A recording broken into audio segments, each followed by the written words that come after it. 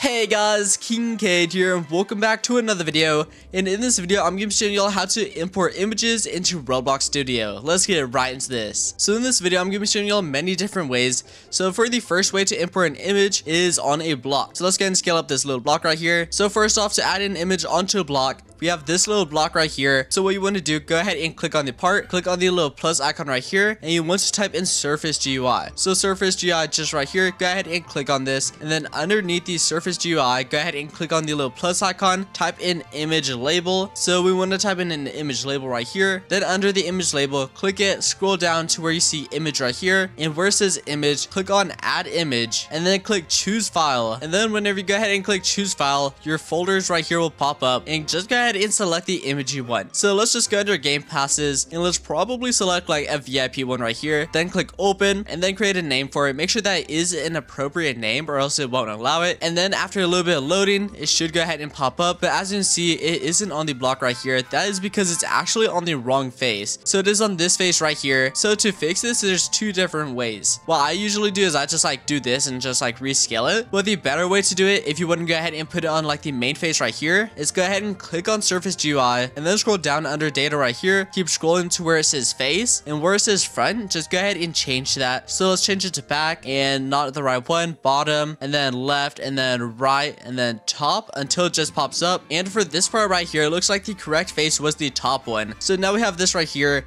And if you want to scale this up, what you can do is go ahead and click on image label right here. Also, if you don't want the background, like how it's a little white box right there, then under background transparency, just turn that all the way to the max. And there we go. Now we don't have the background. But if we want to go ahead and scale it up, let's just scroll down to where it says size right here. And then since this is a circle and we want it to be even, we want to scale it evenly. So under size right here, we scale it 200, and then change this one to a 2 as well. And there we go. Now it's twice the size. And then we can also change it to 3 right here. And then we can also change this other one to a 3. There we go. And there we go. Now it's massive. And if we want to make it kind of a rectangle shape, then we could just change this to a 4 and keep the other one as a 3. And then it just stretches it like that. So that is how you add an image onto a block. You can put it whatever block you want. Well, let's say you want an image on the screen. So to add an image on the screen, what you want to do is you want to go to Starter GUI right here. Under Starter GUI, go ahead and click the plus and type in Screen GUI. So Screen GUI, this one, click on it, then click on the Screen GUI, click on the button, and type in image label. So if you want it to be a button, like you click it and then something happens, then you would add an image button. But if you want an icon to just be on the screen, then you would click image label just like this, and then you have this little box that you can grab, and then just scroll down to where it says image down here, and then you'll also see all your images. So if I want to, I can just click on this to put the VIP icon. But if I want to add a new one, then we would click add image. And for this one, let's say I want it to be like this purple book right here. Let's open that up, open this right here, click create, and now we have a little purple book. Let's go ahead and change the background transparency, and we can also just scale it up like this if we want to. So you scale it up like that. But if you want to scale it up evenly, what you can do is hold down shift while you scale it up, and then it will just scale up evenly like this if you hold down shift. And then we can just go ahead and put it wherever. So we could just leave that right there at the top corner, which this would actually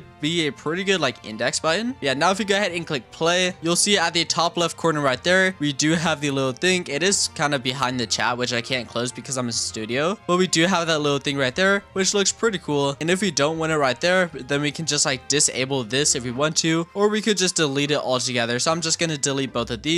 And also, if you want this image right here where someone like clicks on it and then a thing pops up, then you would have to do a little bit of scripting, but you would pretty much just change the image label over to an image button. And also, once again, if you click on the image label, go down to images. If you click on this, it shows up all the images that you uploaded. So we have VIP and the book, so we can easily just click the book right there, and we can just change it back and forth super easily now since they are both uploaded. And yeah, that's how you add images to Roblox Studio though. That's gonna be all for this video, so go ahead and leave a like, subscribe, and turn on post notifications, and I'll see you all in the next video.